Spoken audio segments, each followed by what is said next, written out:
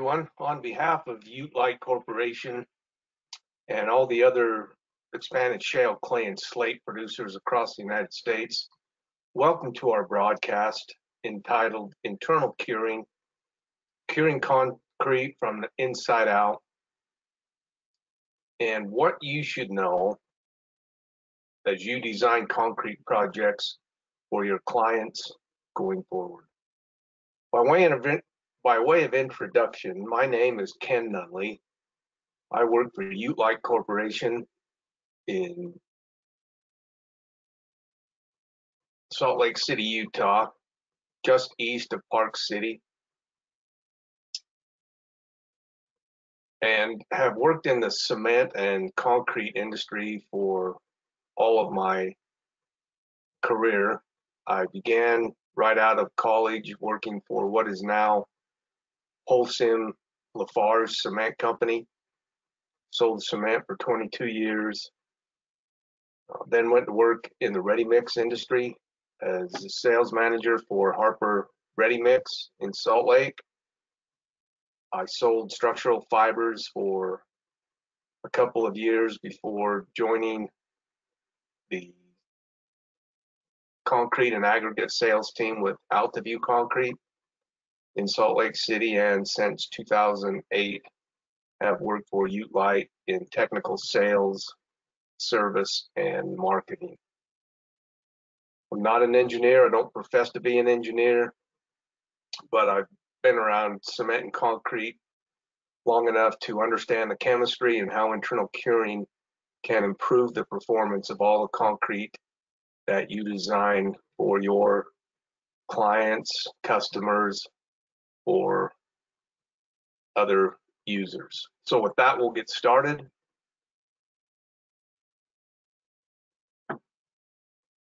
As I mentioned, internal curing concrete from the inside out.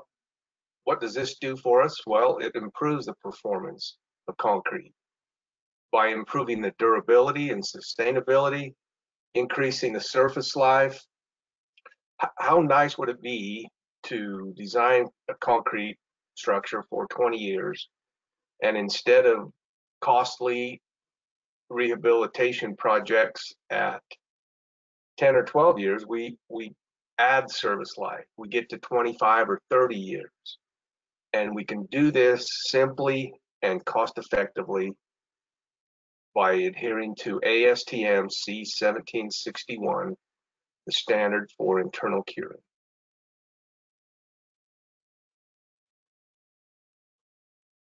As my duties with Utelite take me across the Western US, we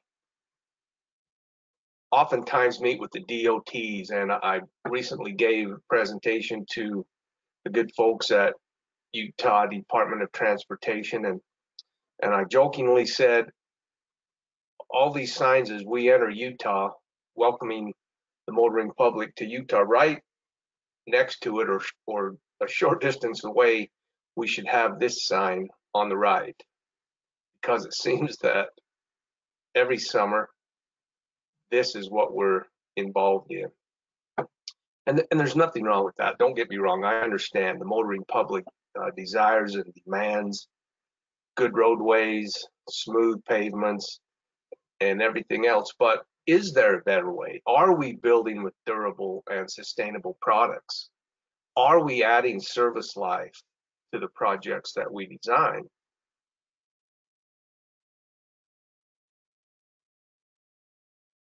You know, in a word, the short answer is no. I don't believe that we are. I believe that instead of adding service life, we keep doing the same thing over and over again, expecting a different result. And we all know what that definition is. But I pose this question: why are we so resistant to change? Why do we keep using outdated technology when it comes to our concrete design? Here's a theoretical question for you. Why do we resist the change? Why are we so resistant to it? Is it fear? Or are we afraid of retribution from our bosses or management? Do we not understand the costs involved in maintenance for concrete? Do we believe that trying to do something better will cost too much and be cost prohibitive? Do we simply lack the information? It's one of those, you don't know what you don't know. I hope it's not D. I hope we haven't gotten to the point where we're marking the big calendar on our wall with red X as each day passes, just waiting to retire. And so we don't really care what happens. Or is it a combination of all? Do all things kind of go into this resistance and we don't want to try something different? Because just trying something new will amaze you at what you can accomplish. Now, when I snapped this photo at Rockport Reservoir near our plant one day while I was fishing, I thought to myself, well, that's really not much of a trick for the dolphin, but for the cow, that's a pretty notable accomplishment.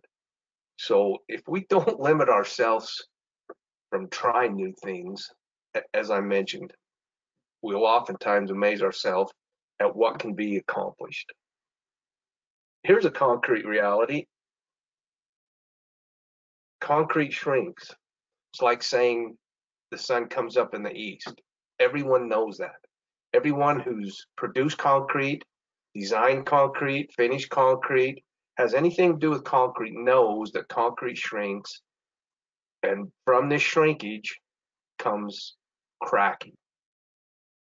And the chemical shrinkage and the autogenous shrinkage begins as soon as the water begins to hydrate the cement particles. And the more hydration that takes place, the larger the volume change becomes. And then we get drying shrinkage and early age shrinkage, which leads to micro cracks as the concrete hasn't had time to adequately develop enough tensile strength to withstand this shrinkage. So increasing concrete durability is simply a matter of finding out how we can control cracks. When I go to engineering offices, DOT offices, all those kind of things, oftentimes this resistance to change, and people say, well, you know what, I've been doing this for a long time. I've been designing concrete for 20 years. I've been finishing concrete. I've been producing concrete for a long time. And so if I haven't heard about internal curing, I don't know that I'm really interested in learning about it at all. But I'm here to tell you that this magic bullet known as internal curing will improve your concrete performance. It will improve the hydration, making more efficient use of the cement and the supplemental cementitious materials that we put in concrete today. It'll reduce the width of the cracks. It'll increase the strength of the concrete. It will improve the durability by adding service life. You'll get less shrinkage cracks for large box store floors, warehouse type things. You'll get less curling and warping at the joints. For outside concrete, you'll get increased durability through reduced permeability, which will prevent the salts and the other chlorides that we put on the top of our site concrete from getting into the reinforcing steel. And we all know that sometimes curing concrete is kind of an afterthought. We kind of do a poor job of surface curing, but it will help offset poor curing and also improve those contractors that go the extra mile and do good curing techniques. It will improve that as well, all under ASTM C1761. Now, as we go around the Western US and hear in our home state of Utah.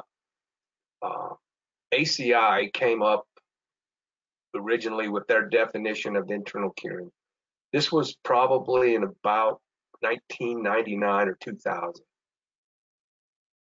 Supplying water through a freshly placed cementitious mixture using reservoirs. Now, when people heard, well, how am I supposed to get a reservoir in my concrete slab or my tilt-up wall, my bridge deck? What are you talking about? They think, do I have to inject concrete with water? And so they were put off a little bit by it. They didn't understand it. It was brand new, so to speak. And so then they said, well, how can this be? I just don't understand how I'm supposed to get a reservoir in my concrete. And then we started talking about self-desiccation and those kind of things. And we all know, is this fake news? Then in 2013, they said, internal curing is such a simple process. Let's simplify our definition, which they then said is simply a process by which hydration of cement particles continues due to the availability of internal water, which is what they initially called reservoirs, but it is not part of the mixing water. So we will not compromise the water to cement ratio. The water will come from lightweight aggregates, which had absorbed 17 or 20% of their weight in water. And even our friend Boris said, well, that's relatively easy. I think I can understand that. So here's how lightweight aggregates are produced and where these reservoirs, so to speak, hold the water. We mine raw material in Utah. We happen to have a shale deposit, but in other parts of the United States, clay or slate is also mined. We put it through a kiln somewhere around 2,000 degrees, much the same as the production of cement. Cement is about 3,000 to 3,200 degrees. Lightweight expanded shale, clay, or slate aggregates are about 1,000 degrees Fahrenheit, less than that. Then as the material is softened, as it makes its way through the kiln, these gas bubbles are formed. And as these gas bubbles form, due to the perfect chemistry in the raw material, they create a void in the aggregate. And then the gas bubbles remain after they're cooled, and we produce holy rocks.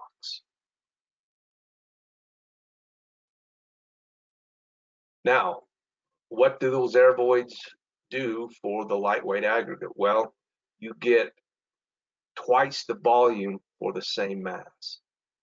This picture here shows 25 tons of typical limestone aggregate, 25 tons of expanded shale lightweight aggregate. So you can see, while each weigh 25 tons, the volume in the lightweight is substantially larger. This map shows the lightweight producers across the United States. As I mentioned, Utelite is here in Utah, east of Salt Lake City and Park City on I-80. There's a plant in Boulder, Colorado, and a plant north of Los Angeles in Fraser Park in the western U.S. Now, in concrete, just like in all living things, no water is no bueno. And we talked about self-desiccation. That's a big word that simply means that the mixing water in our concrete is being used up so rapidly as the hydration of the Portland cement particles takes place that there's not enough left to cover the surfaces. And so oftentimes we get unhydrated particles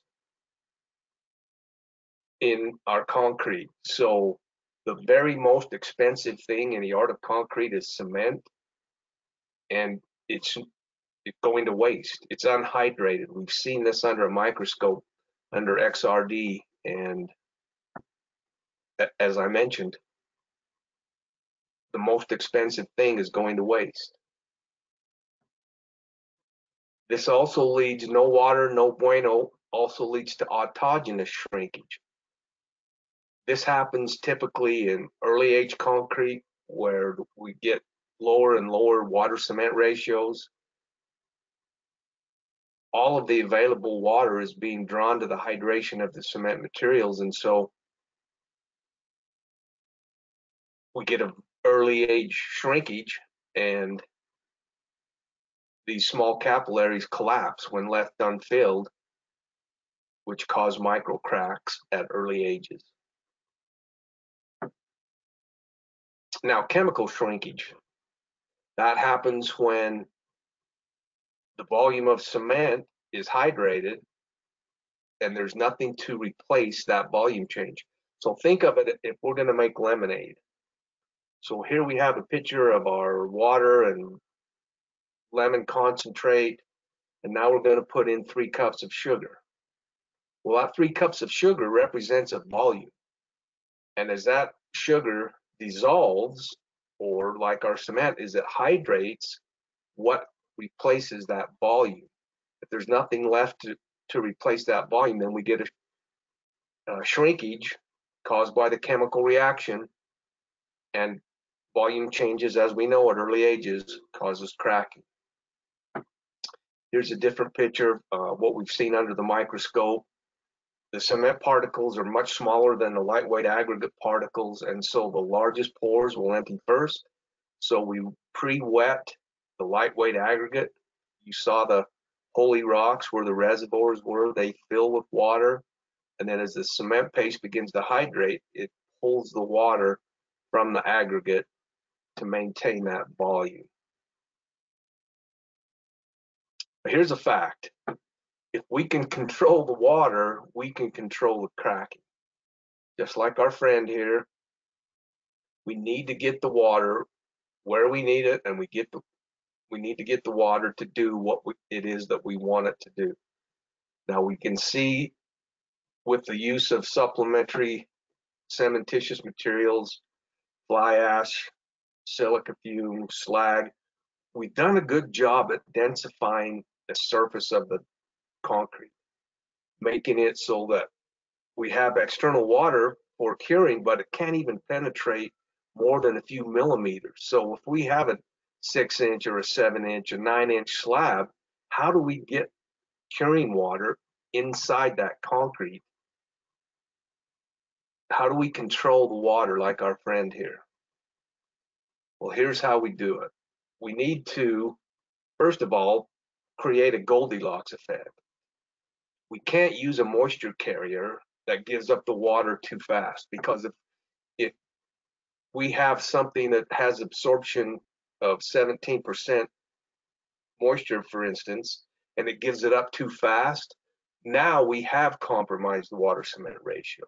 Now instead of being 0.45, we might be 0.50, and of course that will have a detrimental effect on our compressive strength. Then we can't have a moisture carrier that gives up the water too late. We've seen what happens if the volume change takes place because there's no available water.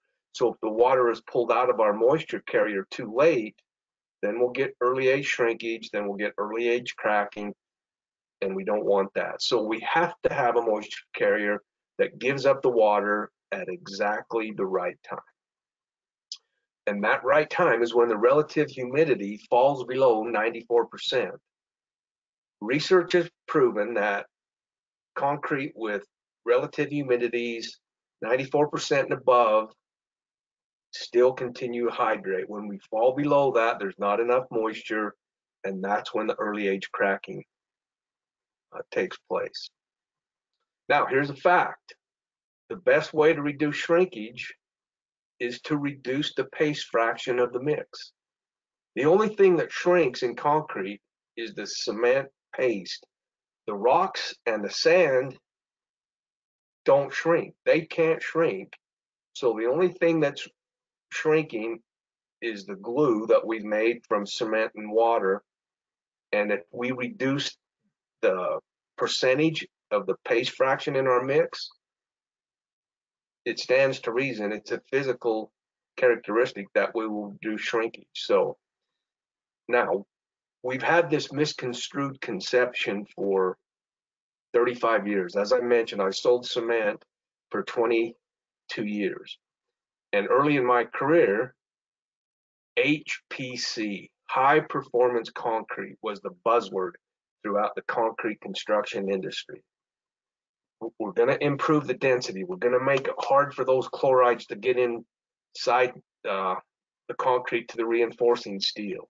We're going to limit the penetration of water on the surface, which is our external curing. But it also resulted in more cracking, because what we wanted to do is we lower the water cement ratio. Say we go to 0.35 or 0.38, we take all the water out and we add more cement. So as I mentioned, I was a young and eager cement salesman. I go, yeah, let's do that. Let's add cement to everything that we make. Well, we can see now with 35 years of clarity that we cause more problems than we ever hoped to solve. Because think about it. When's the last time you've ever had a legitimate problem in a concrete project that was due to compressive strength?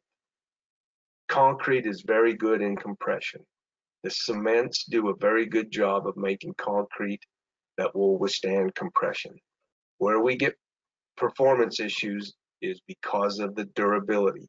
It fails long before its intended service life. And lowering the water cement ratio by adding cement and taking out water was probably one of the worst things that we could do.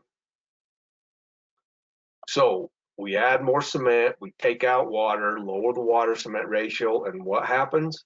Here's these three principles again. We get self-desiccation, we get autogenous shrinkage, we get chemical shrinkage.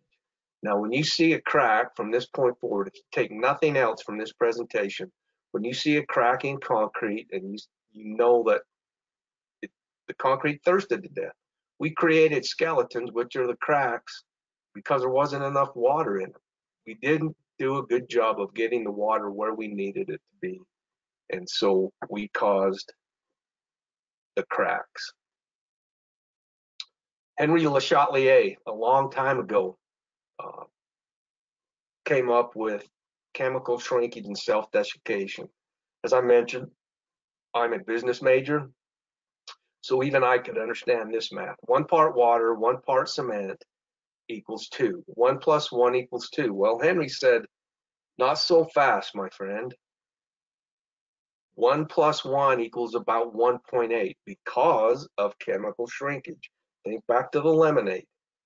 What happens when the sugar dissolved? What replaced that volume? Well, that volume change is up to 20%.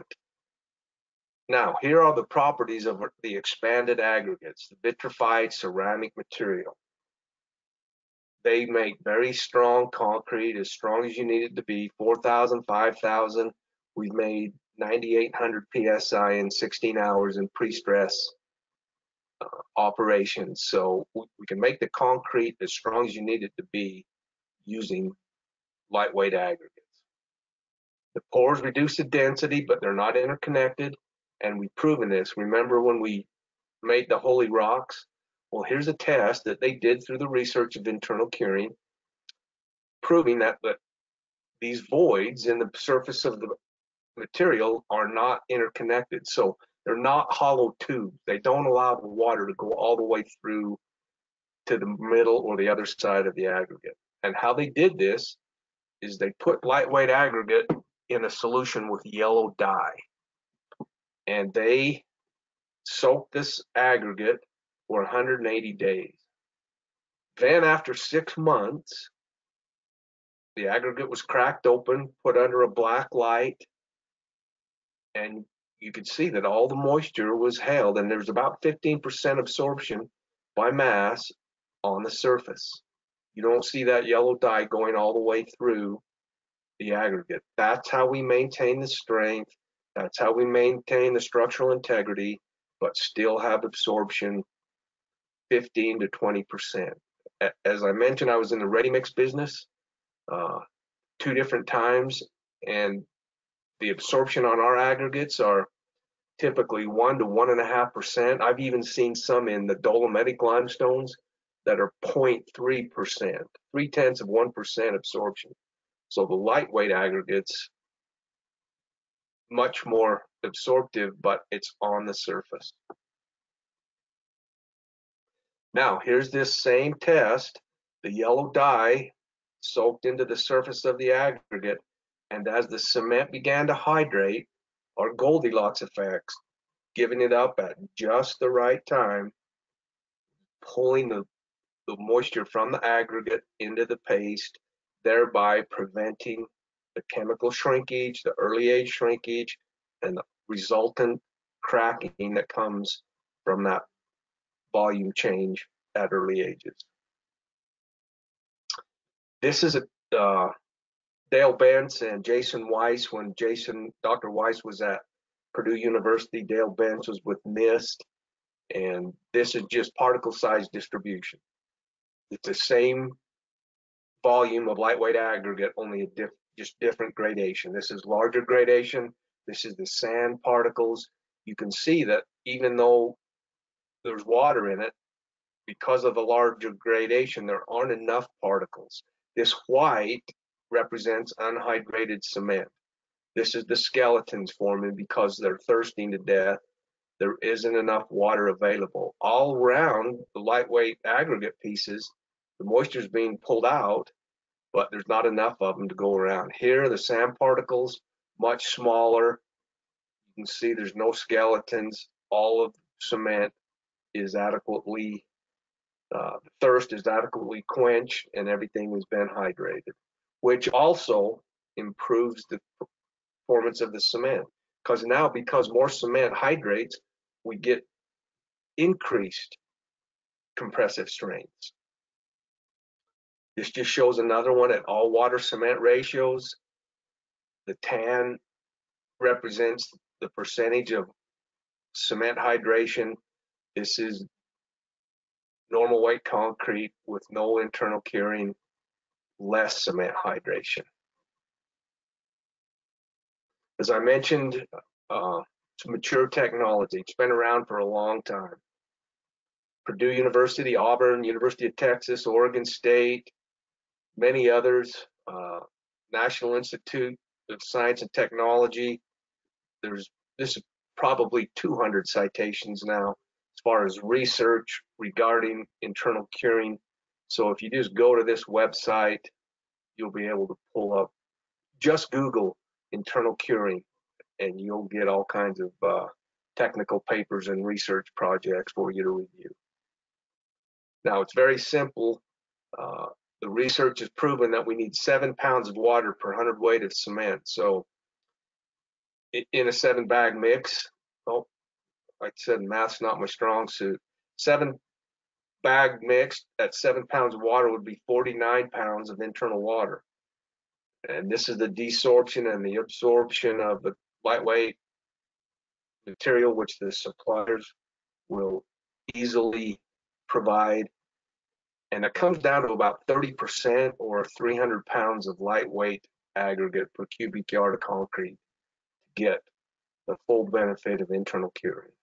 So again, ASTM C1761 includes a calculator for determining the volume of lightweight aggregate needed. And every lightweight aggregate producer can also help the ready mix producer come up with the mix design as well. Now, as we said, limiting our ability to try limits our ability to achieve new things. So just give it a try.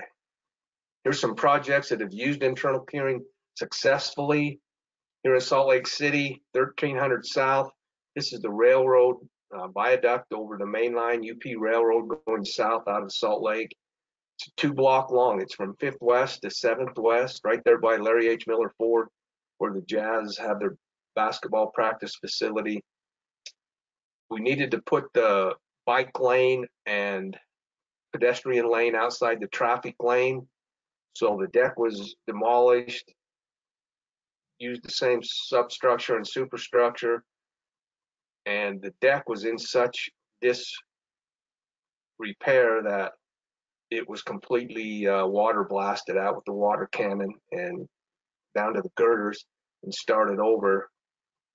And Darren Friedel, the Salt Lake City engineer, said, let's give it a try. So he consulted with Parson Brinkerhoff, which is now WSP engineers, Granite Construction, who was the general contractor, Altitude Concrete, Borax Engineering were the testing lab, and he said, let's go for it. Let's give it a shot. He said, I'm going to put internal curing to the test. He designed this bridge 2 blocks long with no joints, to the point that Lee Young, the superintendent for Granite Construction, said, wait a minute, I'm not going to put no joints in 2 blocks of a bridge deck unless you sign off on a hold harmless saying that it's nothing to do with Granite Construction. So they drafted the hold harmless agreement. Salt Lake City Corporation signed it, and it worked wonderfully well for the reasons that we've talked about. UDOT got on board. They built the flyover bridges on Bangerter Highway from 70th South to about 118th South. They wanted to be more like I-15 instead of an urban arterial. About 8,300 cubic yards of concrete using lightweight sand. Now, this is structural lightweight concrete, but we use sand to get full benefit of internal curing. It worked out wonderfully well. This is a 4,000 PSI specification. The field test came back at over 6,000. They have a 650 flexural strength requirement. We got almost 100 PSI over that in flexural strength. So worked out very well. Of course, they're still in service today. Now, innovators make things happen. Here's a story of the Denver Water Authority. They build huge water tanks in and around the suburbs of Denver. 10 million, 12 million. They built a 20 million gallon tank and said, we had such a problem losing water because of the cracking in our tanks. It's unbelievable how much water we would lose just simply because of the cracks that would develop in these tanks. So this was a very simple test. As they decided to use internal curing, Eric Holk, E-R-I-K-H-O-L-C-K, was a design engineer for Denver Water Authority. You can Google that, Denver Water Authority, internal curing. His name will come up. He does about a 5 or 6 minute video testimonial saying how well internal curings work for them. But early on, he just designed internal curing in the floors and in the roof of these tanks. The walls were just slip formed, form and poured, and didn't have internal curing initially. So Eric said, Kent, how do I know that internal curing will work? Well, he just did a very simple test. Scraped out a flat spot, threw up some 2x4s. There was some concrete left over from the pour. The concrete representative called his dispatcher, said, you have any trucks going back to the plant that have concrete on them? Of course they did. So they poured this. Now, this was in the middle of August in Denver at about 95 degrees ambient temperature and about 10% relative humidity. So perfect opportunity for concrete to shrink in a hurry and cause cracking. Well, this was poured late in the afternoon the next morning at about 16 or 17 hours. Which one to you looks like it still has moisture in it?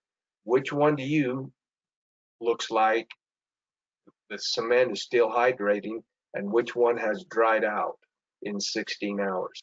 If you look closely, the photo doesn't show it, but there were cracks already forming. We didn't put any joints in it because we wanted to do the same thing, show the tendency to shrink and the effects of it. This is in Oregon near Biggs Junction.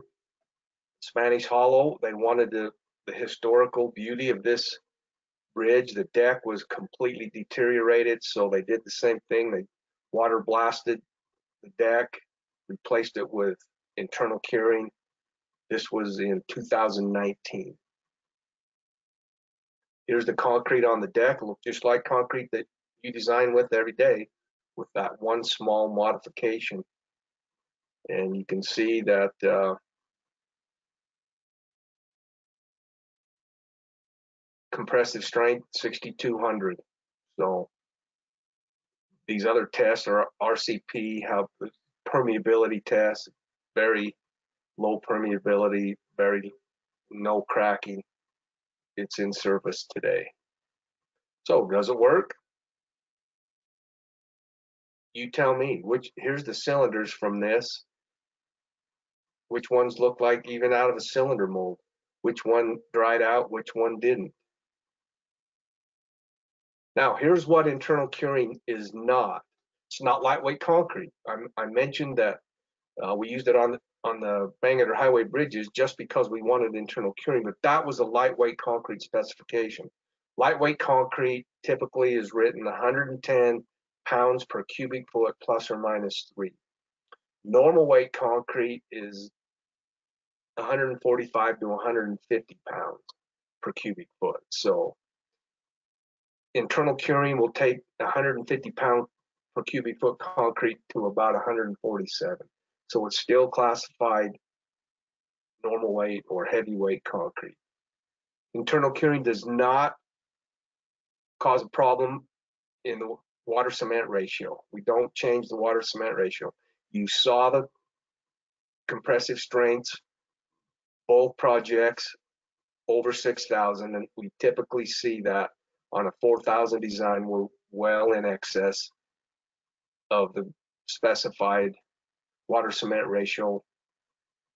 If the water cement ratio was compromised, the strengths wouldn't be where we see them. It's not a replacement for the surface curing. Whatever surface curing you do, with the spray-on fogs, wet burlap, putting up wind fences or wind guards, anything you can do to prevent moisture from leaving that concrete too soon is what we recommend. So don't think because you use internal curing, well, I don't have to do any other curing. Just continue to do what you do now, and internal curing will help the performance of those curing practices. And internal curing is not a theory. It's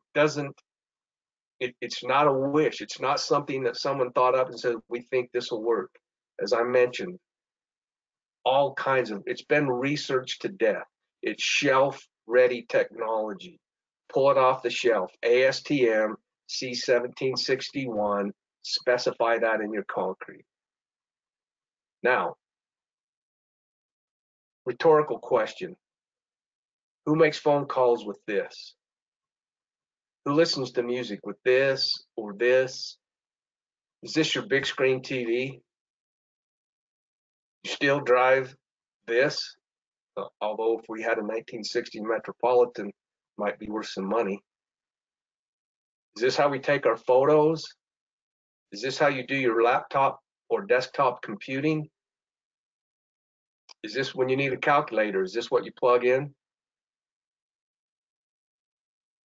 Obviously not. It's absurd to think that we would continue to use this technology when technology advancements are such that we can do pretty much all of these same things with one device. But yet, when it comes to concrete, we can't grab this fast enough. It's the way we've always done it, so it's the way we're going to continue to do it. And now you know that technology advancements have made this obsolete as well. As most of us have been listening to webinars, recently I heard Dr. John Kevern, who is the department chair of civil engineering at University of Missouri, Kansas City, and he was talking about innovations in concrete technology from the past 30 years. So from 1990 to 2020, he listed these 5 and discussed them these 5 topics and discuss them. This is not a ranking, it's just how he happened to list them in his presentation, and internal curing is included. He said, I don't know why anyone would pour a yard of concrete that wasn't internally cured in 2020. And I must say, I agree with Dr. Ketter. I don't understand why it would happen either. Now, the criteria that he used for making his top 5 list, of course, it couldn't be a theory. It had to be measurable and quantifiable. You had to be able to measure the performance in terms of increased cement hydration, reduction in shrinkage, which reduces the cracks, the length, the width, the overall cracking of, say, a bridge deck. All of those must be measurable and then must be quantifiable. Has to be repeatable as well. Have to be able to do it time and time and time again. Well, when all things uh, calculated, internal curing makes the list.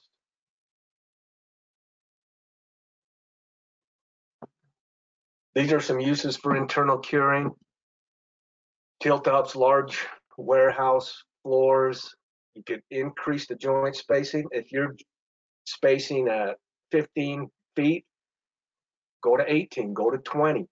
Put less joints in your warehouse floor. The robotic forklifts, the human-driven forklifts, everything about reducing the joints means less maintenance and smoother rides. We don't get this kind of thing in our joints because even though it's jointed, the volume change happened too quickly.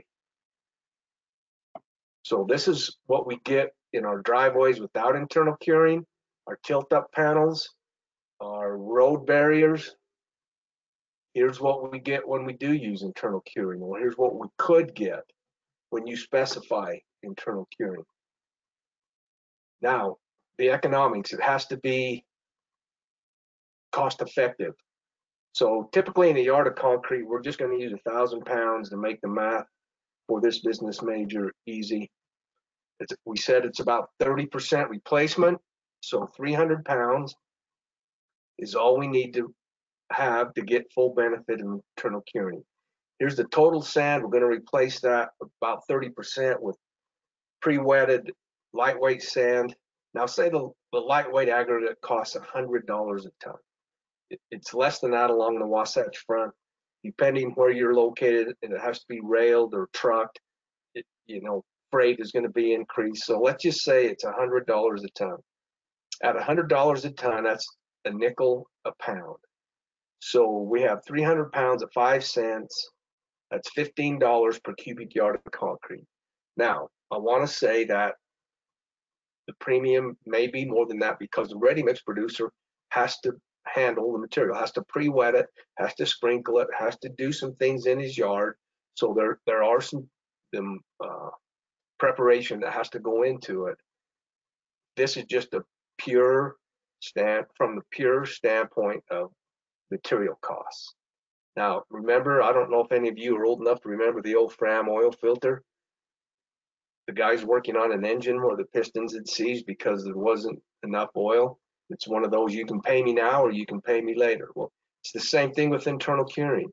You can pay a small price up front to increase the service life of your concrete, or you can pour it without, and before the service life is reached, you can pay later for the rehabilitation or the tear out and replacement altogether.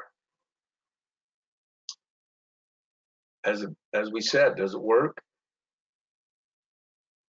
Now, given what you now know about internal curing, what will keep you from using it on your next project? You certainly have nothing to fear. You've seen the strengths.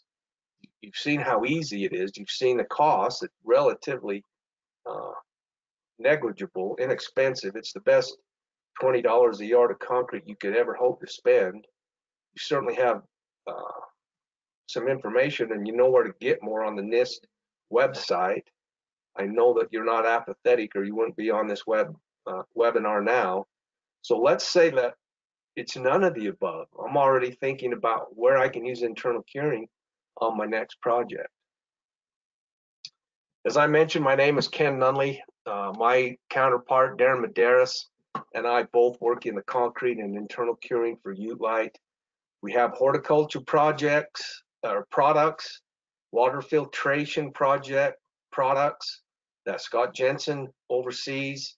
Vern Mortensen handles asphalt, road chips, and those kind of asphalt road maintenance and geotechnical backfill using lightweight aggregates as well. So follow us on your favorite social media platform, like us on Facebook, like us on Instagram, or contact us directly either at utelite.com or with our email address.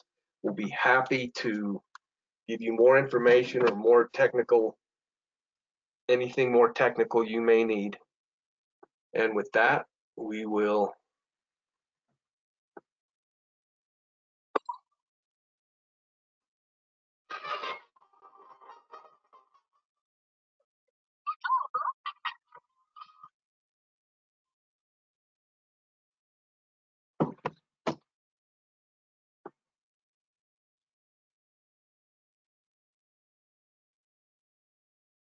thank you for joining our webinar. Like us on Facebook, contact us directly. We'd be happy to help you with internal curing or any other questions you may have for structural lightweight aggregates.